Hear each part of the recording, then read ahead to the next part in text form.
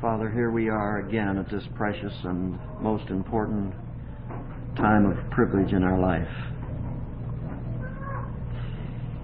Each Lord's Day morning as we stand here, we are overwhelmed once more with the precious privilege which we have. It's all of grace. It has been grace down through the years, and is grace this morning. It will continue to be grace until Jesus comes and takes us to be with Himself.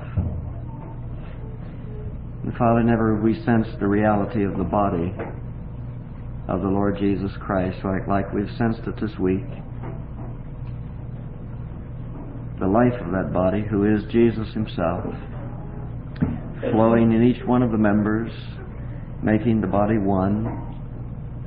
No, Father, we thank You for the knowledge that the Holy Spirit in us puts us in relationship and in contact with and in real fellowship with all those who have been made a part of the body of Christ by faith in the Lord Jesus Christ. And as we offer ourselves to You to give this message, we pray that the Holy Spirit will minister to the needs of the body. Each member of that body, no matter how weak they may see themselves in their eyes, or how strong they may be, we know that You will discern their needs, and You will meet those needs in this Thy Word this morning. Pray for the members of the body that are present here this morning. Make me aware, as the Holy Spirit speaks through me, of their presence and of their needs.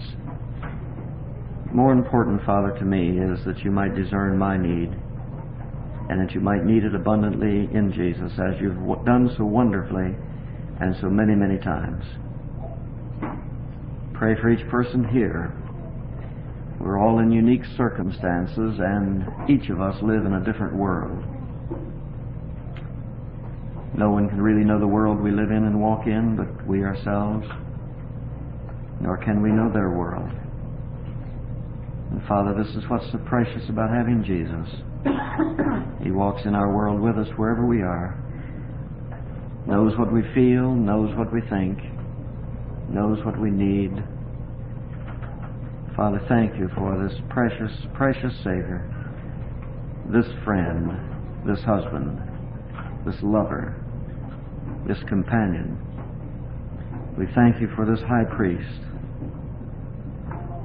who is now in the temple in heaven and also in this temple upon the earth. This temple, this body.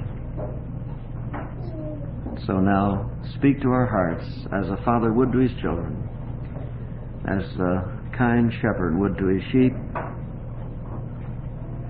And may we hear from Jesus as a groom would speak to his bride. And we'll remember that all the praise and all the glory, all the honor, the worship, the adoration belongs unto Thee. In Jesus' name we pray. Amen.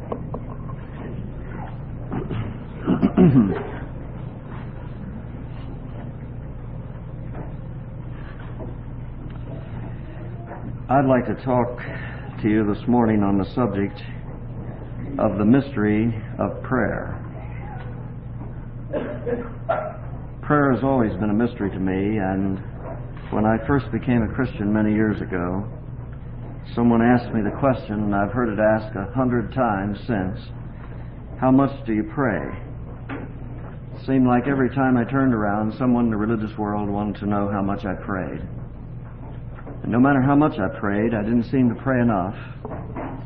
And no matter how fervently I seemed to pray, I didn't seem to get the results I should get. And prayer became not only a great mystery, it became a great matter of confusion, frustration, disappointment to me. Just before we go into the subject of the mystery of prayer, I might give as a word of apologetics the reason why I use the word mystery so much. A mystery is something that's revealed to the heart by the Holy Spirit, something that's been previously hidden, something we haven't been able to discern before, something we haven't been able to lay hold of before, and then suddenly the Holy Spirit reveals it to our hearts. He never teaches it to our minds, but He reveals it to our hearts. And when we see it, it is no longer a mystery. All of the truth of God is a mystery. That's the reason there are so many interpretations of the Bible. Once the believer has the mystery of these various things revealed to his heart, they are no longer a mystery to him, but they remain a deep mystery to those who are outside the household of faith. And I don't know any greater mystery, perhaps, in the whole religious world than the mystery of prayer. And I don't know of anything that is so popular in the religious community than the subject of prayer. No Bible conference would be complete without a series of messages on prayer. No evangelistic effort would be complete without some stirring message on prayer, challenging God's people to pray more and to pray longer and to pray more fervently, to get more results, and outlining the needs of prayer. Yet I don't know of any subject where more darkness is apparent than in the realm of the subject of prayer. So much darkness pawned off for light. So much understanding passed on to us, and yet it becomes misunderstanding. Prayer, as it is taught in the religious world, is a confusing subject. It's a disappointing experience. It's a very nebulous doctrine. Nobody seems to be able to give any consistent teaching on it. And in the practice of prayer, I don't know of anything that Christians do that is more filled and fraught with works, where self-righteousness is more evident, where the pride and the glory of man prevails so much, where the depraved nature of man comes through so clearly, than in the subject of prayer and in the practice of prayer. Here is where we really see what's in our hearts.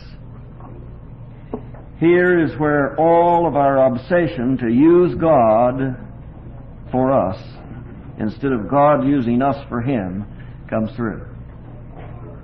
We never seem to pray about anything unless it's beyond our help. We never seem to take anything to God in prayer unless we can't handle it. He gets the burdens. He gets the problems.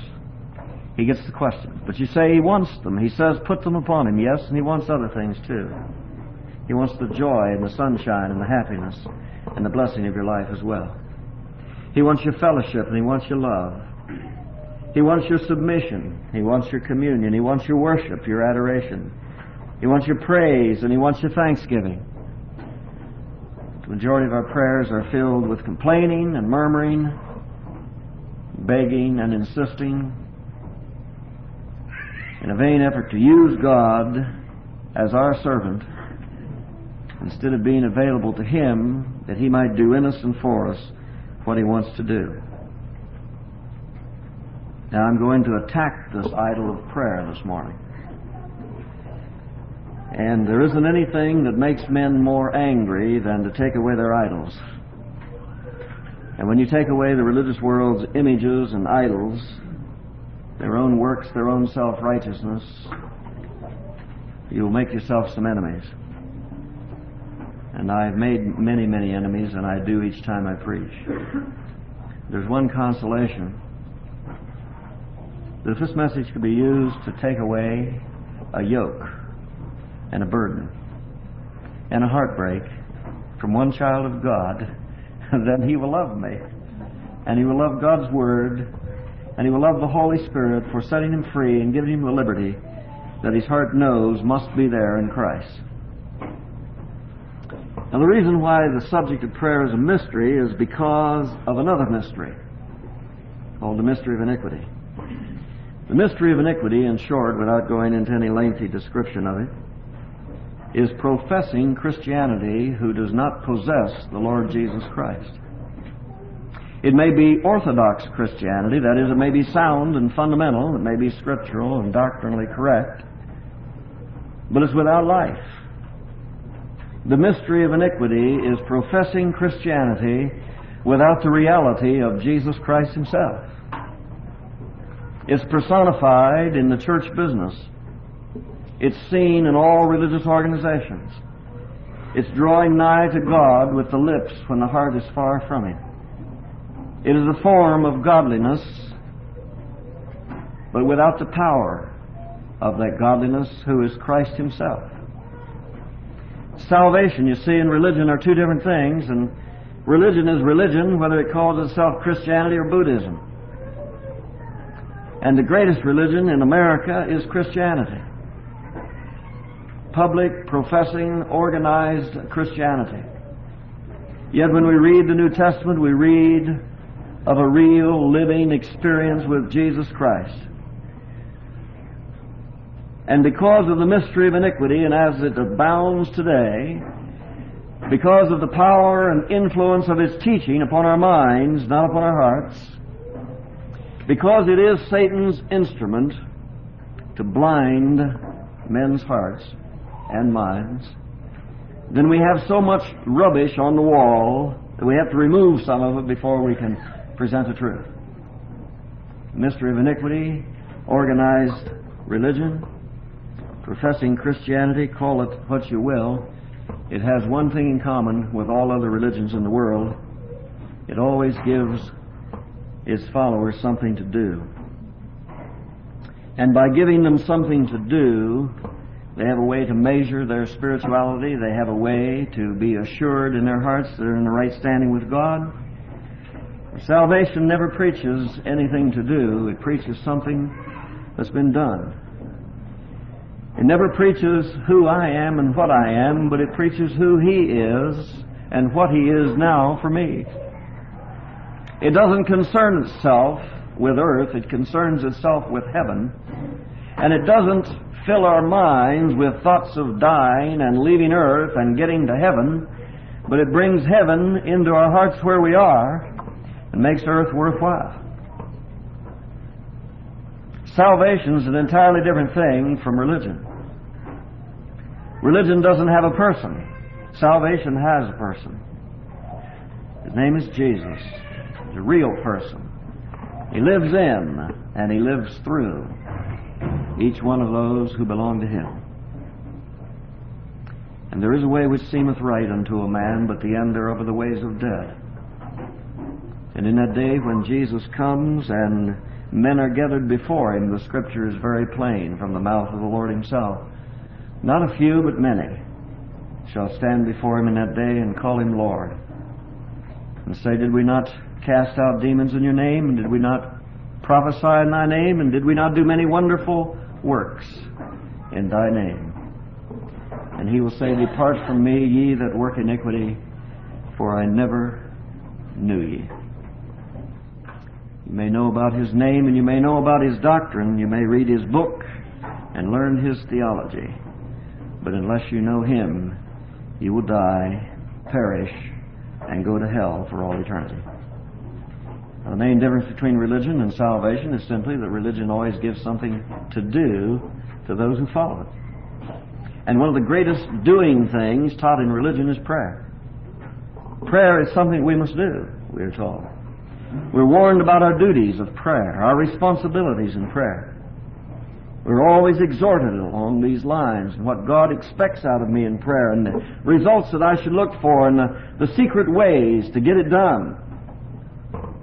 Every good Bible conference has its prayer specialist who will give you 9 points for victorious prayer, or 10 points for a successful prayer life, or how to pray and get results, or the power of prayer, or the beauty of prevailing prayer.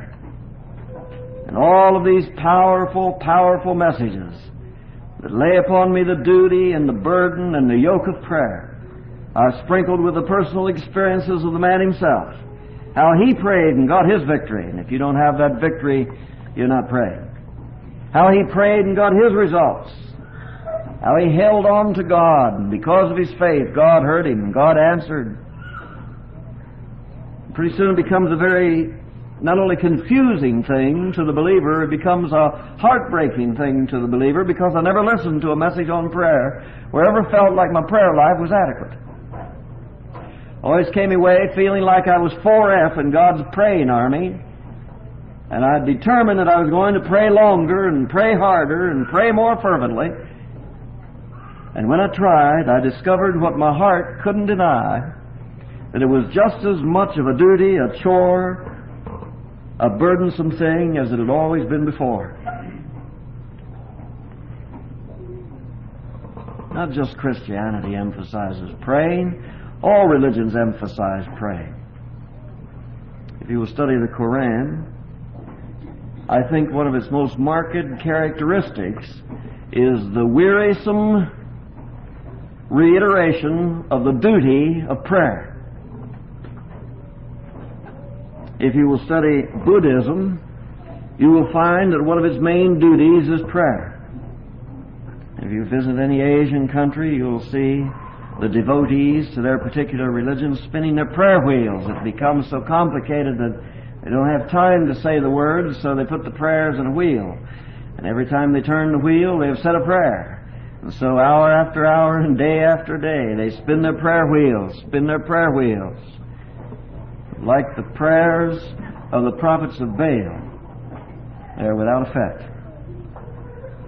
And you don't have to visit the Eastern countries. Just look around among Orthodox Judaism today, and it's just the same as it was 2,000 years ago. You find those who are devoted to the religion of Judaism praying 3 times daily. The hour of the morning sacrifice, at the 9th hour of the day, and at the hour of the evening sacrifice. And all of their prayers are formal, long, and pretentious, and always with the same futility. Catholicism is noted for its emphasis on prayer. Its devotees have counted their beads, each bead representing a prayer to God. Hail Mary and Our Father. Prayer is the order of the day, it's the duty, it's the responsibility, it's the burden, it's the work that the Christian must carry on. And somehow I was always left with the impression that God couldn't run His world and He couldn't accomplish a thing without my prayers. And I was terrified at the very prospect of that, because who am I to give counsel to God? Who am I to have the wisdom that God needs? And who am I, brilliant enough to frame in my mind the requests that ought to be made before God? Prayer in the religious world, in all of these religions, is one thing, but oh, my brethren, prayer in the Protestant world is the worst yet. Look around in professing Christianity, and you'll find that everyone is striving to find the secret formula for prayer. I'm reminded of a letter I got in the book room. The dear lady wrote in all sincerity, and she said, I'm closing $3. Please send me a prayer that will get results. Another dear saint wrote in and said, Dear sirs, each time I pray, I fail. I've reworded my prayers over and over, but I get no more results. Tell me how to word my prayer so God will hear me.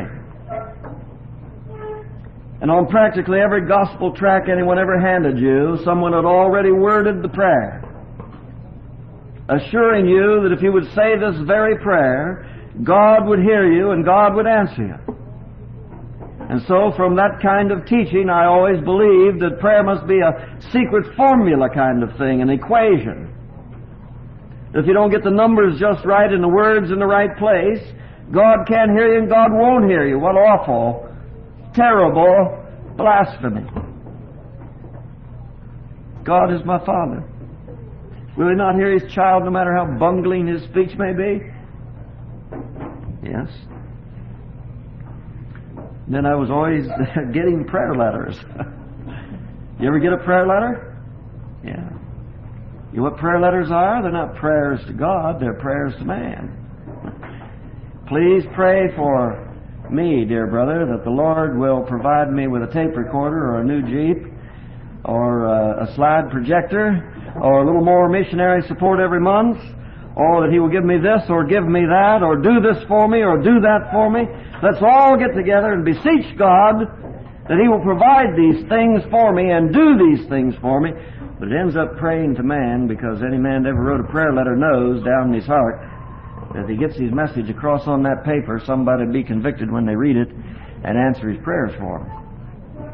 You agree to that? Be honest, of course. Their pet theory is tell God and then tell His people. Listen, you truly tell God and God will tell His people. You don't need to bother about that. And I promise you this, if God can't tell His people, you'll sure not get the job done with a mimeograph machine. Prayer letters. Oh, I've read hundreds of them in my time. And then our prayer lists. Please add me to your prayer list. Early in my Christian experience, I was given a prayer list. Well, correct that. It was a prayer calendar. On Monday, I prayed for the missionaries in Africa. On Tuesday, I prayed for the missionaries in South America. On Wednesday, I prayed for them in Alaska. And on Thursday, I prayed for them in the islands of the sea. And on Friday, I don't know, I went around the world every week. And that was just my missionary responsibility. Also on Monday, I prayed for the pastor, and on Tuesday for the deacons, and Wednesday for the elders, and Thursday for the missionary committee, and Friday for the choir director, and Saturday for the program of the church, and Sunday for the bus ministry.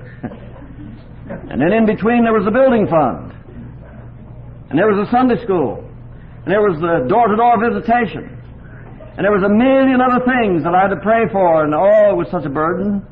My, oh my. And then on that prayer calendar there were also requests. Aunt Susie had arthritis. Monday afternoon we'll pray for her. Uncle Henry had the gout. We had to cover him on Tuesday. Then there were the hospitals and the mental institutions and the prisons and the places of confinement. There was the sick and the needy and the poor and the lost. Backslidden Christians.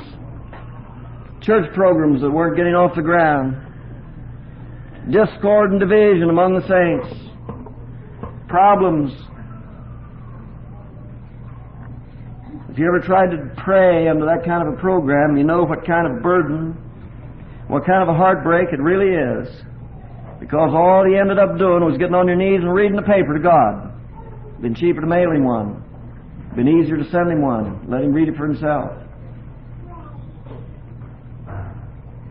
But all over this country and all over the world today, there are millions of Christians doing just exactly that. And I point out at this point in the message that there's a world difference between praying and saying your prayers. And then the prayer meetings. What were the prayer meetings all about? Well, the prayer meetings were all about our requests. Does anyone have a request? Yes. And it was always for somebody's illness. It was always for somebody who lost a job. Always for something in the church program that was hung up. Always for some material or physical need. Always an endeavor joining our prayers together to use God in our behalf and to use Him in our favor and to somehow get Him to be interested in working with us to do in our lives what we had already decided He ought to do and what needed to be done. So that's the kind of prayer experience I had. And it was a continual guide by which I measured my spirituality and by which others measured my spirituality. Hence the question, how much do you pray? And I can't tell you how many times I've gone to a meeting and had the minister get up and say to his congregation, how many of you prayed 2 hours today? How many of you prayed an hour? How many of you prayed a half hour? Did you believe 15 minutes? How many of you prayed 5 minutes? How many of you prayed at all? And then the lecture came. And the lecture came and it went like this. If you didn't pray as much as I prayed today, you're backslidden. If you're not spending an hour in prayer every morning, an hour in prayer every evening, I wonder if you're even a Christian. Why, your spirituality is measured by the length of time you spend on your knees. No wonder things are not right in your life. Don't you know that prayer changes things? And things is what we want to change in our lives. Therefore, let us pray more, and more things will be changed. And the only things that we ever seem to pray about are the things that we can't change ourselves. If I could change something that I want to change, I'd just go get the job done and not bother God about it. But the things we pray about are the things that we're frustrated in. And if you'll analyze those very carefully in your own heart, you'll find that they're always heart problems.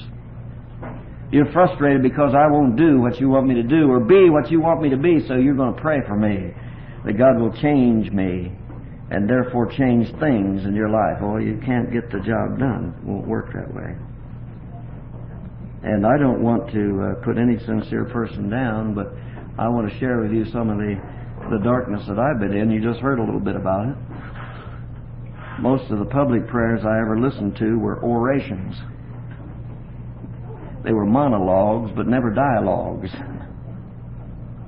They were public speeches where we often took advantage of God to preach to somebody over his shoulder. And the ridiculous idea of quoting Scripture to God to remind him what he had written in his Bible and presenting to him our lengthy explanations of how we think he ought to do what we want done, and presenting to him our clever plans and strategies for doing in our lives what we're certain needs to be done, the silliness of all of that ought to be apparent to any thinking man and woman on the face of the earth.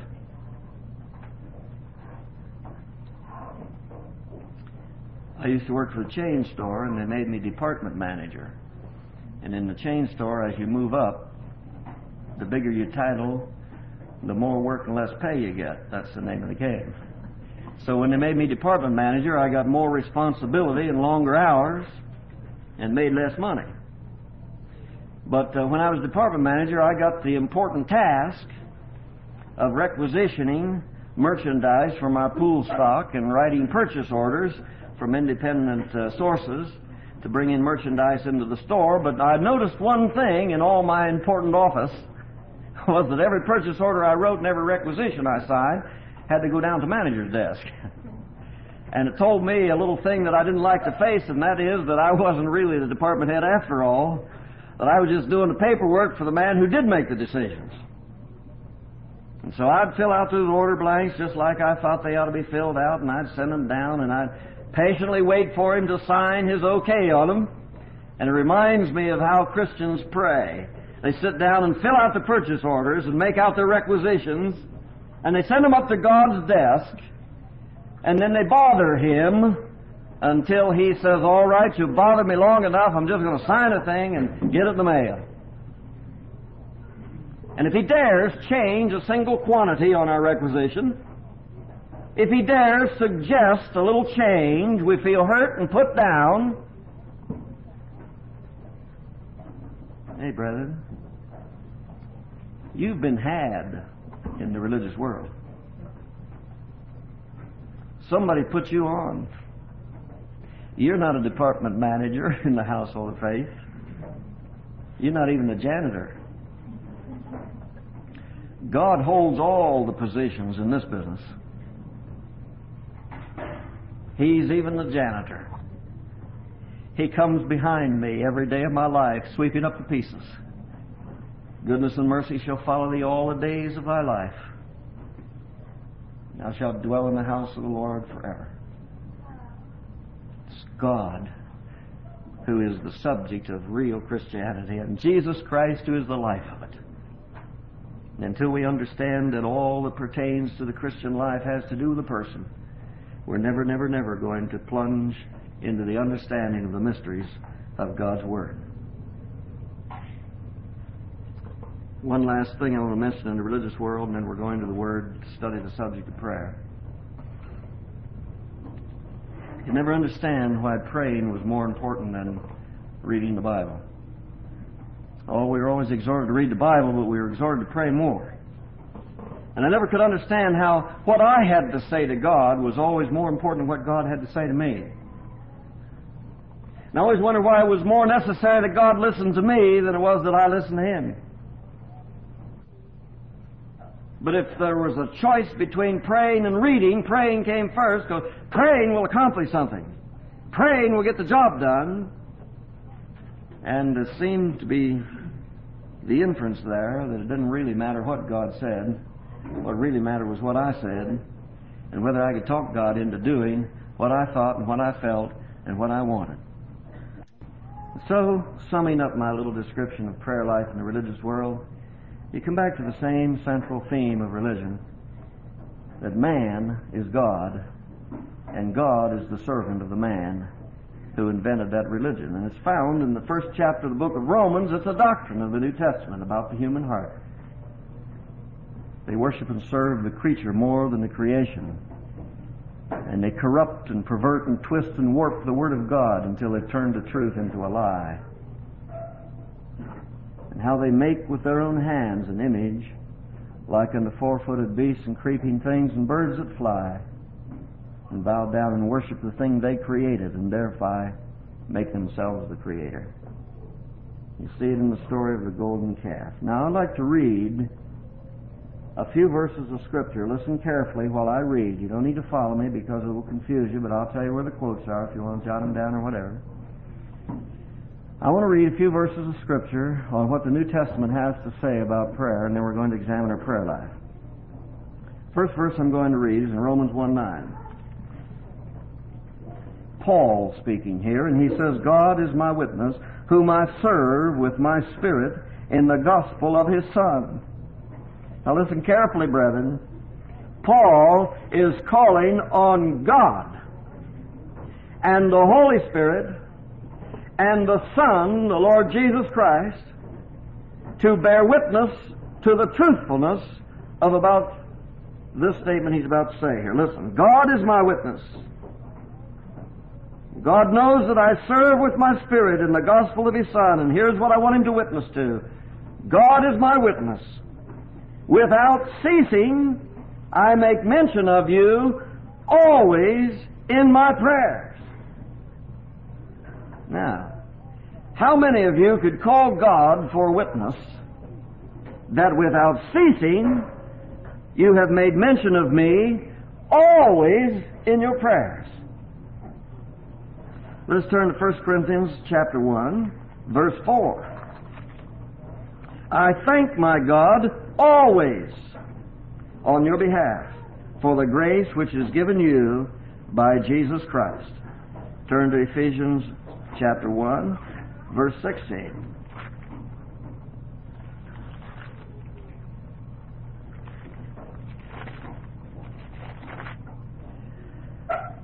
I cease not to give thanks for you, making mention of you in my prayers.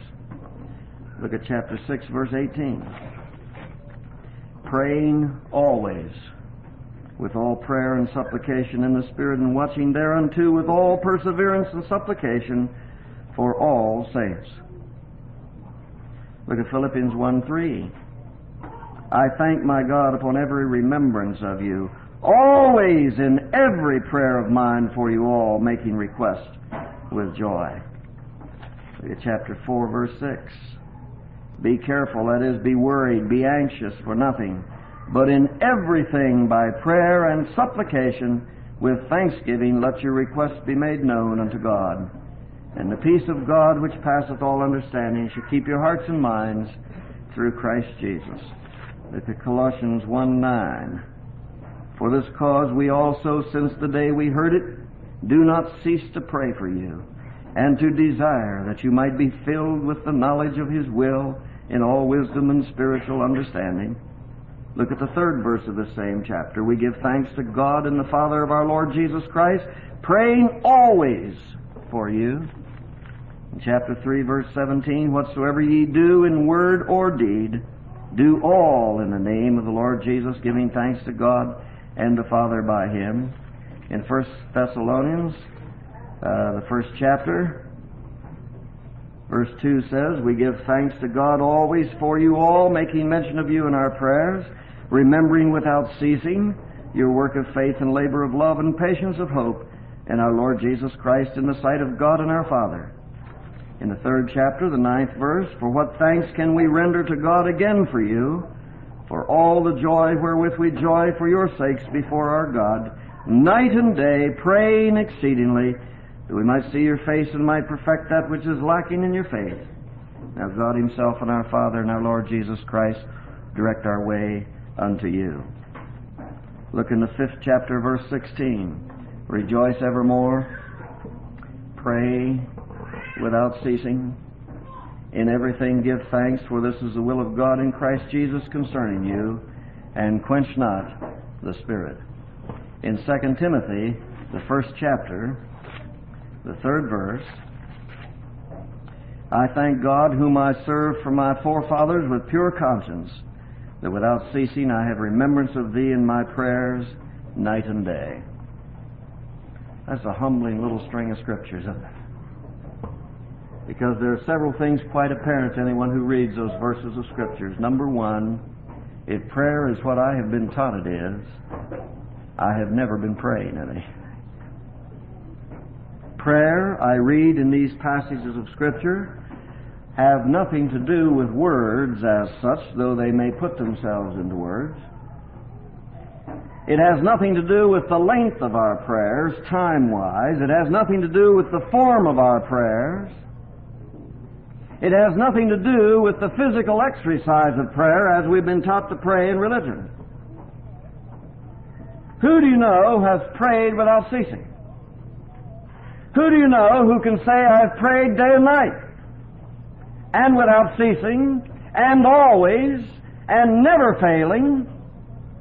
Who can say that my prayer life is as Paul's prayer life was? And if you will note in all of these references to Paul's prayer life, you will not find a single material or physical subject mentioned.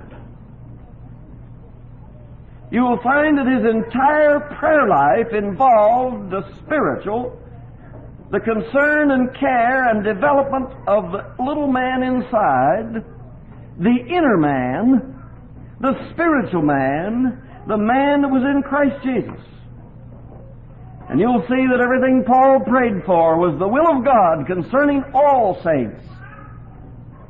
And that Paul's prayers for the Ephesians and the Colossians and the Philippians and the Thessalonians and the Romans and for whomever he prayed in those first days of Christianity are still in effect, and they're still being prayed by the same person for you and I today.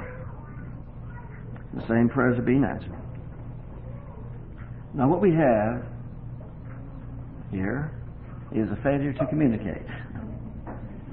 Now let me explain that the major problem with understanding prayer is a dispensational problem. Now, if you don't know what dispensations are, or a dispensational problem, let me explain just a little bit. A dispensation is a word which simply refers to a specific period of time.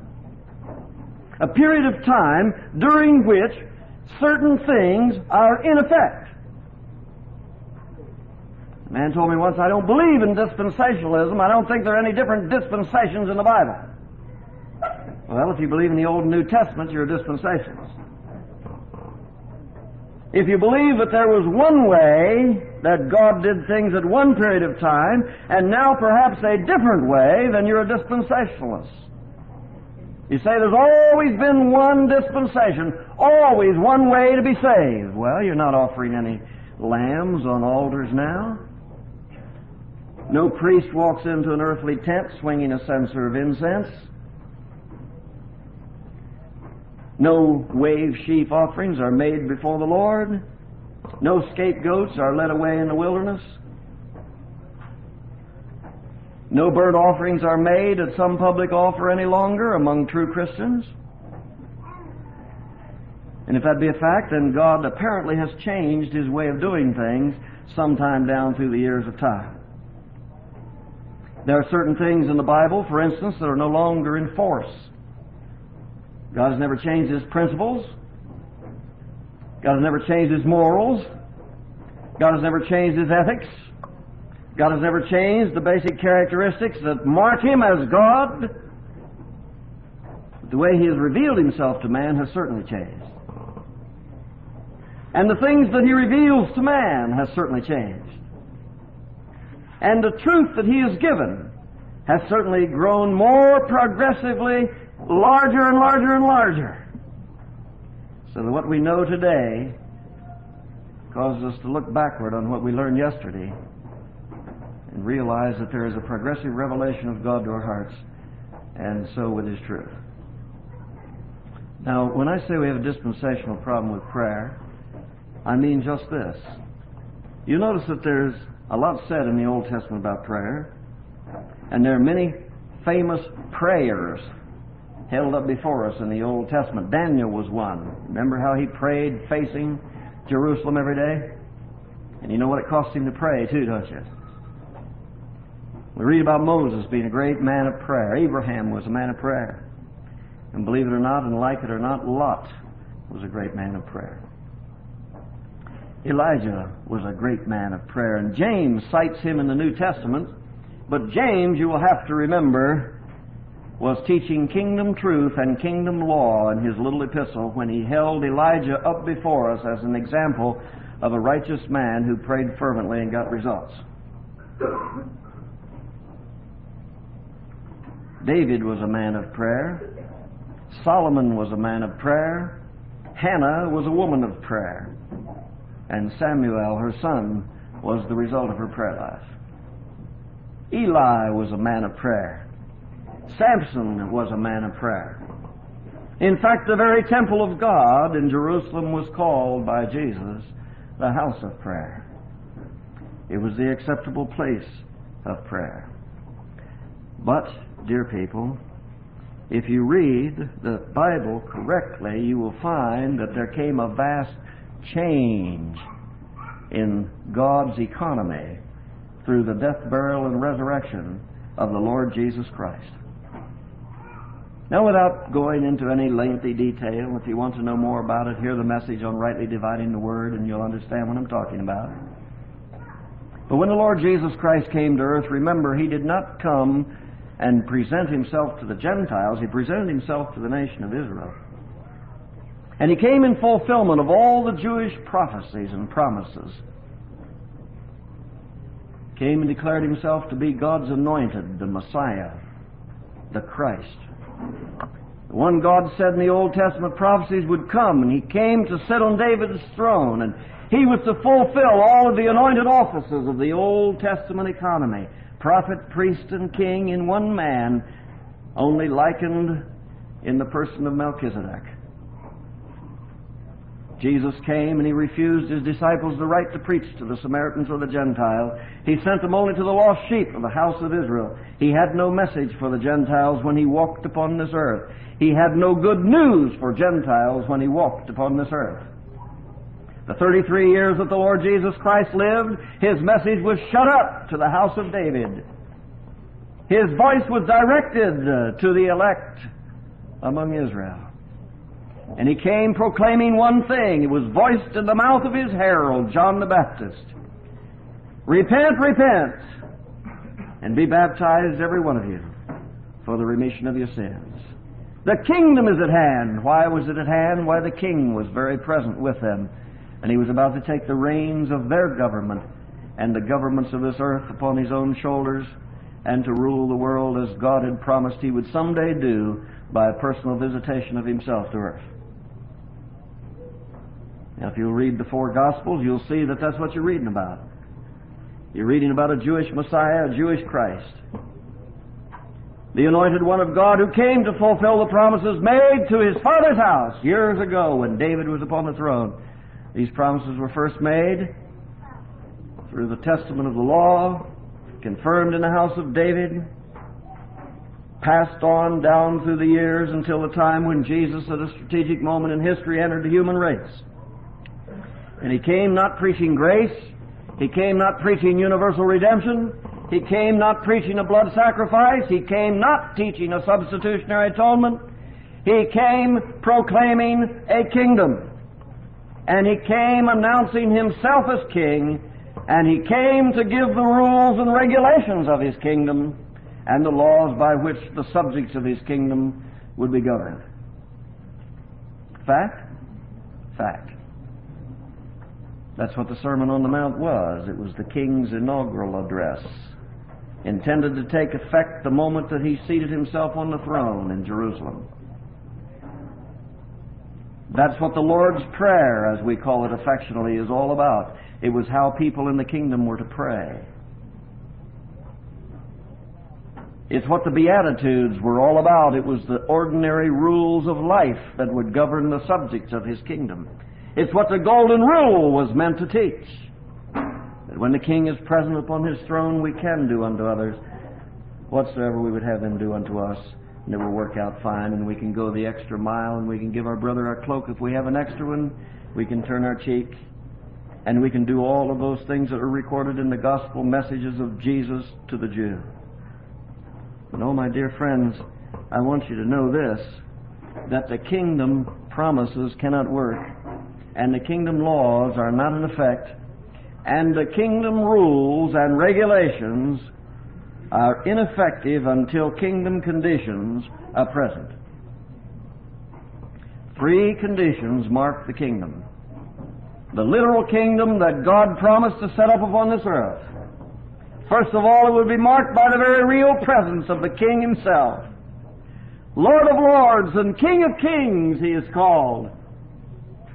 And God's anointed King, the Lord Jesus Christ, would take the scepter of righteousness in his own hand, and they would crown him with many crowns, and there upon the throne of his father David, he would rule forever and ever, and the end of his kingdom would never come. Not only would the king be personally present, but the world, the earth itself, would be released from the bondage of its curse and sin. The deserts would blossom like a rose garden. The hills would flow with milk and honey. The curse would be taken from the animal kingdom, and the lion would lay down with the lamb. Child could play on a cockatrice den. No harm would come to it. They never need swords and spears anymore, because no man would ever learn war. They beat them into agricultural instruments to plow the fertile field with, and the briars and thorns will not grow. And the earth will be filled with the goodness of the Lord. And it will be returned to its primeval beauty. And it will become one large Garden of Eden. One look at your tomato patch tells you this ain't the time. Second condition that marks the kingdom's presence, not only the king, not only the curse lifted from the universe itself, from the earth and from the animal kingdom and the vegetable kingdom and whatever, it also tells us that the devil, there's going to be some change in his program. God's going to bind him with a chain and put him in the bottomless pit. He will not roam the earth anymore, going to and fro like a roaring lion seeking whom he may devour. He will no longer have access into the very presence of God, for he will be cast out of heaven. No longer will he be the prince of the power of the air. No longer will he rule over principalities and powers in the kingdom of darkness. No longer will he bring his delusion to the minds of men. And no longer will he deceive man with his words. His activity will be ended for a period of 1,000 blessed years. But all you have to do is to listen to your local politicians and find out that the lie has not been removed from our society yet. And all you have to do is just listen to a few of your Christian brethren and find that out. The devil is still accusing the brethren. He's still having access to heaven. He's still roaming the earth like a roaring lion, seeking whom he may devour. He's still tearing up Job's life for him. And he's still doing all of the things that God permits him to do and allows him to do. And he's still deceiving men in the mystery of iniquity. And it will not end until the man of sin, his Messiah, comes and seats himself in Jerusalem. Then God will send his Son, throw him off the throne, put Satan in the bottomless pit, and put his own blessed Son on the throne in Jerusalem, and he'll set this world right. But it hasn't come yet, and not only that, when the kingdom is in force, the depraved nature of man will be under the direct control of the Lord Jesus Christ. He's going to reign with a rod of iron. And he's going to lay down the rules. And he's going to give the laws. And men will be made to come to Jerusalem every year to worship him. And they will walk by those rules and live by those regulations and obey those laws and make those sacrifices, or the rod of iron will come down on him. The promise of the Old Testament prophet is that when the kingdom is in force, a man may live for 1,000 years if he doesn't break the law, but he'll be surely cut off if he does. Oh no, brethren. The teaching of the Lord Jesus Christ in the Gospels in the New Testament have nothing to do with the age of grace. They have to do with the age of the kingdom.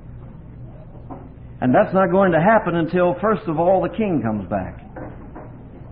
And when the King comes back, everything He said in Matthew will be in effect.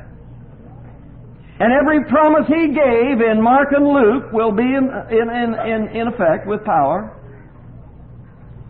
And you can take every promise that He gave to the Jew and apply it to the nations of the world. But you have to wait till the King comes back to get that done. And if you don't, you'll be bending Scripture out of shape. And worse than that, you'll be bending your own heart out of shape. Now this is the message the churches teach and preach, is the kingdom gospel, the kingdom commission, the kingdom signs, the kingdom promises, and the kingdom law. It isn't any wonder that most of God's people who have to sit under such a ministry as that are miserable. It isn't any wonder they're brokenhearted. It isn't any wonder they can't find the secret to a victorious life. It isn't any wonder that they can't learn what it means to have some kind of peace and joy, yet the gospel promises it. Saved by grace and immediately grabbed by false teachers and false shepherds and placed under the very law that was nailed to the cross in the body of their Savior. And there isn't any place in the Christian world where it shows up like it shows up in the subject of prayer. Listen, we seem to believe in prayer as long as it works. And then when it doesn't work, we're discouraged and frustrated and disappointed and a little mad at God. Christianity's teaching on prayer is about as childish as a little boy who comes in with a 4-leaf clover in his hand and says, "Look, I found $1 laying out on the sidewalk. And it's all because I found a 4-leaf clover." The next day, and the next day, and the next day, and the next day, and no dollar appears, and he throws his 4-leaf clover away and says, "Must not work anymore." It'll work for a while. And you go to most prayer meetings and you hear the Christians testify, "Praise God, I got victory." But let me tell you something, brother. That takes place in about a 45-minute time span on Wednesday night. You follow them around the rest of the 7 days and hear what kind of victory they got. What they report in prayer meeting on Wednesday night is the one little time or the one little experience during the week that they can lay hands on to somehow prove to them that the power of prayer must still be there. And if they prayed harder this week and more fervently this week and got things right in their own life, God would do a little more for them. Now listen to me as I tell you about the prayer promises in the kingdom law. Sure, they're there. Things like, "Whatsoever ye ask in my name." Phrases like "all things." Phrases like "anything." Phrases like, "Why, if you had the faith of a grain of mustard seed, you could say to a mountain, 'Be thou removed into the sea,' and it would be removed." How many of you ever moved a mountain into the sea? I've had some mountains to move, but I moved one mountain. It cost me $1,700 because I had to get a bulldozer. I wish I'd have had just the faith of a grain of mustard seed. I'd already had enough faith to save my soul for all eternity. I'd had enough faith to bring the Son of God right into my heart to live, but I didn't have enough faith to move a little pile of dirt. Yet there's a promise of God. Who do you know who ever moved a mountain into the sea? Who do you know who ever commanded a mountain in the name of Jesus Christ to be removed from that scene and dropped right in the middle of the Atlantic Ocean? No man ever did it, and no man ever will, yet that promise is there. We just very cleverly ignore it and say, "Well, that's certainly true if I had enough faith." No, Jesus didn't say nothing about a big quantity of faith. He said if you had the faith of a grain of mustard seed. You ever see a grain of mustard seed?